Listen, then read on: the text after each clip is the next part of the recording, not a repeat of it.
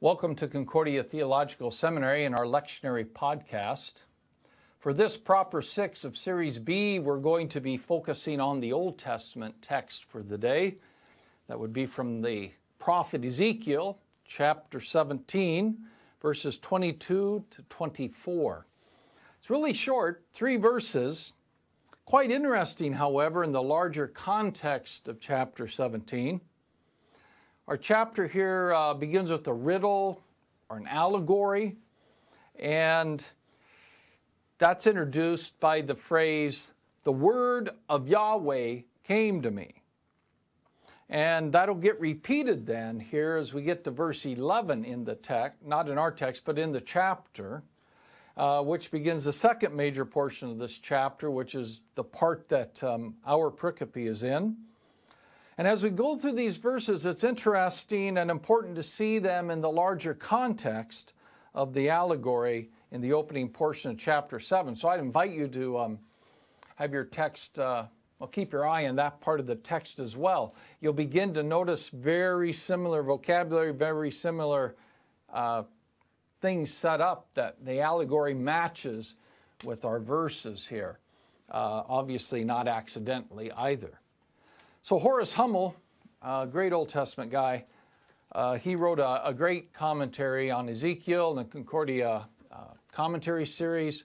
I recommend that, and I'll be referring to him off and on in here because he's done some amazing work here, and I wouldn't want to pass that up. So he does something kind of interesting, though, that not a lot of people do, which is somewhat surprising, but he points to these 3 verses as a messianic prophecy. You don't see that very often in other commentaries. You don't hear that very often.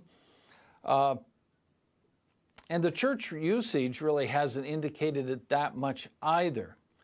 But I would join him in arguing for that messianic character, certainly, of this pericope. And apart from the fact that I'd contend that all of Scripture, Old and New, has a messianic character, there is also, though, other aspects of this verse that help us to see that character even more clearly than we might at first think as we'll look at it. And the first aspect to consider then is Ezekiel's use of horticultural expressions. Let me walk you through that because we have the sprig, we'll talk about a cedar, branches, all these sort of things, which should bring to mind some rather famous, better known passages of the Old Testament, certainly, which all end up with eschatological climax to them, the climax of the line of David. So, and of course that's Jesus. Maybe I don't have to say that, but Isaiah, for instance, is Isaiah 11:1, one of those famous verses, the sprout that comes out of the stump of Jesse. That's a very obvious and famous messianic prophecy. We have Jeremiah talking about the righteous branch, again, a reference to the one who will come, to Christ. That in chapter 23, and we also see some of that language in chapter 33 of Jeremiah. We also see earlier usages of root in these chapters, also that in the chapter 11 in Isaiah again. And then if you go to Isaiah 53, and this verse 2, describing the suffering servant, you also pick up this idea of root and that kind of imagery, the dry tree, and all of this sort of thing. Again, a very obvious messianic portion of Scripture. I mean, that really stands out that way. And notice again, they all use these horticultural expressions in referencing these. And I would argue, of course, you see the culmination or the complete fruition or fulfillment of that in Revelation 22 when we see the talk of the new heavens, where the tree of life is bearing fruit, and obviously it's in the courts of heaven itself. So these horticultural expressions are very, very interesting, very common, and especially you'll notice they're very eschatological nature. So it's something that we don't always talk about, at least I haven't heard talked about that much. Hummel will point to it. I think it's very, very fascinating. There's another theme and motif, which we're probably more familiar with, that contains messianic hope here in our short passages. Laid out in the verses, I have it in 23 and 24, I believe, but these, the mountain motif. The high and lofty mountain, verse 22, and then the mountain height of Israel in verse 23, they should remind us of Calvary and of the Temple Mount, Mount Zion, as we go into the New Testament, the life of Christ. But also point us to that eschatological mountain of Isaiah 25, where God will call all nations to his holy mountain, where he has prepared a rich feast, a banquet. Of course, this is a reference to the wedding feast of the Lamb in his kingdom. So again, you see these motifs, these expressions are very messianic in other places in Scripture, and that kind of help us to see the messianic character here in these three verses. So I actually would think it would be hard to understand these verses any other way than in a messianic way. Again, thanks to Horace Hummel and his Ezekiel commentary. I used volume 1. He goes through chapters 1 to 20 in first volume, and the rest in a second volume. Very helpful. I would certainly think you should have that in your library, especially, it just is one of the best I've ever seen on Ezekiel. So as we go to verse 22 then, you notice a redundancy here with the ani,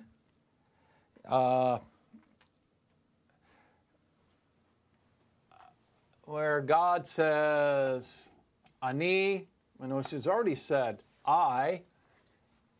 So you see this focus, this redundancy is something like I, even I, or I will surely, the emphasis is upon this is what God will do. Even I will do it. Okay, and I think that's very significant as we look at this. That God is really laying out who's the doer. We're going to run into some other things in here where God's going to make it very clear who's in charge, who's doing stuff, who's affecting things, causing things. So nobody will have any question, no doubt in their mind about it. We also see there's going to be a lot of words in here that we're not real familiar with, and I'll point out several of them. Ezekiel is notorious for having a whole different vocabulary, perhaps because of his situation being in exile in Babylon, things like that. But he's definitely got some very interesting words that we don't see in other places of Scripture, or they're very rare. So as we look still at this one, at this verse, we will see, if I can find it, the Esh,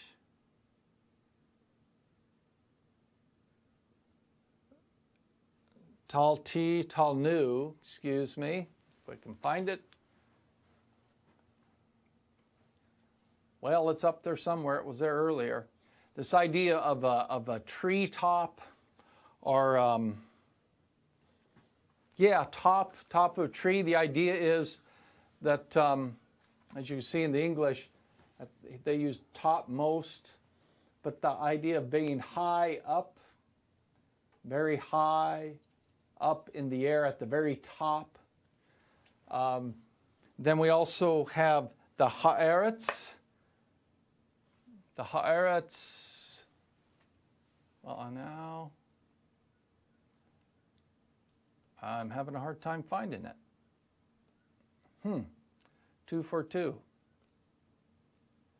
The haaretz has this, it's just really, it's extremely rare word, really. And it really talks about, it's really this, it's the word for cedar, maybe. Our cedar, or here it is, haaretz. the word for cedar, it could also be the word for fir, but the emphasis or the reference here is specifically to a very high, tall tree. Maybe it's a cedar, maybe it's not, but it's way up there. That's kind of the idea. And that's, there are even, if I can find this other one, we have one in here coming up. Yeah, this one I want to point out to you because this is the only place in Scripture we have it. It's a hapax, as we say. This one here, the watalul, that's probably means lofty. Most likely, from what we can tell from context and everything. Again, it's the only place it's used in Scripture. So that's our most common guess. It's high, and this idea of lofty, connected with the mountain, Har Gabah, a mountain, high and lofty. I have heard it translated by some, and certainly they're trying to show a messianic idea here, I suppose. High and lifted up. That's a phrase that we're kind of familiar with. Now, as we're doing this, I want you to kind of cross-reference or look back also on chapter 17 here earlier in verses 3 and 4. You know, the subject is Yahweh and the elements are similar. Also, you should make note again of those horticultural references back there as well. There's the Vulgate's interesting here, and I don't usually read the Vulgate, but in this case, Hummel steered me in this direction, and it translates it like this: I will break off from the topmost of its branches a tender one, and stretch it out, and plant it on the most high and prominent mountain. It would seem from that translation that there's an allusion here to Jesus' arms being stretched out on the cross at the Mount of Calvary, and I pretty well attested to that's what the Vulgate is doing there, or pointing to. So they picked up on the messianic character of this, obviously. So if we move on to verse 23, the Maron, this idea of height again, notice that keeps coming up. The height, the loftiness, the high, highest place, that kind of thing. Height, in this case, we have the, each one of them is a little specific in and of itself. This Maron is heights, but it's the one that frequently used in the heights of heaven. So that's kind of interesting. It's used frequently, heights of heaven. Now this one is in the mountain of the height of Israel, where that will be planted, as we see. Okay, and because of its connection to that mountain, the mountain of Israel, it seems to be a reference to redemptive work of God in Jerusalem, for instance, you know, on Mount Zion or Mount Calvary, either, I think, or maybe both and. Then we have the anaf, meaning twigs and branches. Oh, that's the usual, I think they translate it with boughs here. We might think more of twigs or branches. The Adir, meaning mighty, magnificent, majestic, perhaps, yeah. That's over here at the end of this first little part, the Adir. Again, a little bit of an unusual word here. We have, of course, then the words for bird, and this one's tispor. The tispor it's not just birds necessarily, but really, it could be any winged creature. Obviously, bird would be the first thing to come to mind. but that's the idea of what's going on there. And as we also see there, Zippor. Oh yeah, here's the word for bird, or the winged creatures, Zippor. Then also another interesting phrase, I guess we'll call it, the Betzel,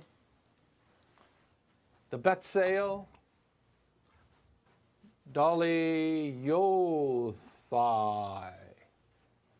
meaning in the Betsail, in the shade or in the shadow. I think he uses shadow in this translation, the shade of the branches. Again, we haven't lost any of this, all of these horticultural things, your cedar, your twigs, all of these various bits and pieces, boughs, the branches, etc., etc.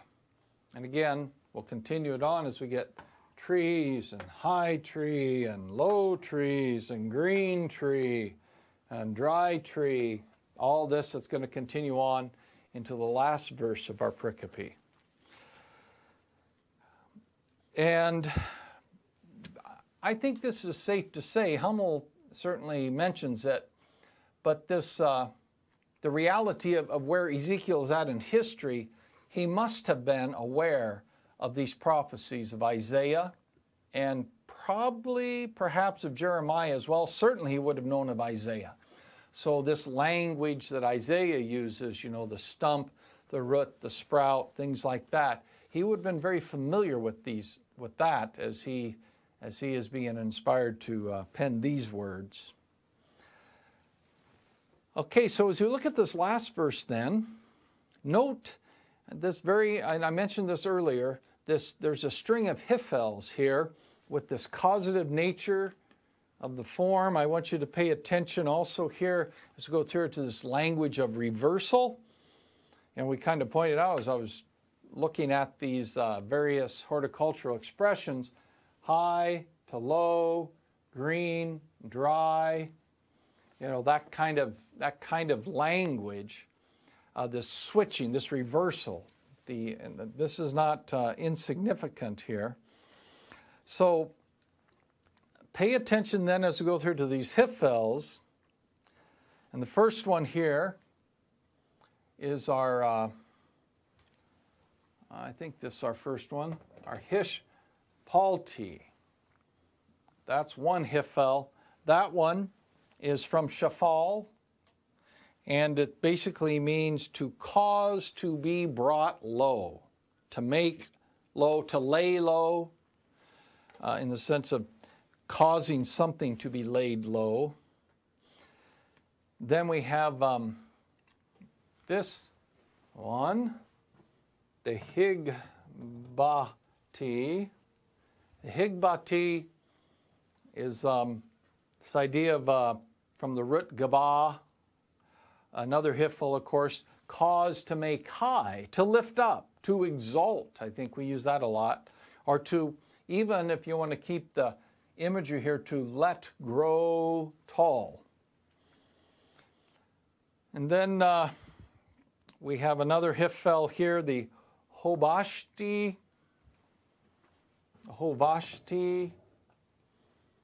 And the hobashti, this hiphel from yavash, meaning to cause to wither, you know, to dry up, or to cause to make dry, sometimes translated that way. And then our final one here, the wahif rachti, wahif rachti. And then that's our last hiphel, our fourth one, I might add. Our fourth hiphel in the verse, which is from parak, the root, and that means to cause to sprout, to cause to bud. So as you look through all of this then,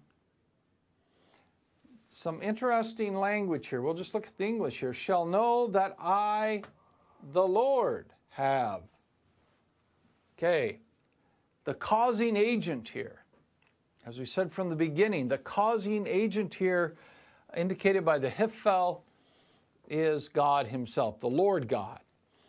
So the causing agent of this great reversal, which, by the way, is a reference to the Messiah. Everything is changed, and we talk about the great reversal in Jesus Christ. We hear that language a lot as we look at the Gospels, especially. You know, that he was lowly but exalted. You know, he was dead but then alive. You know, all these different reversals. You know, well, we can go on and on about that. I mean, certainly there's so many to discuss. But the idea is here in the words of our chapter, I, the Lord, have spoken, and I will do it. His new planting will keep those ancient messianic promises alive and then bring them to fruition. This is the message here of this text. God bless your preaching.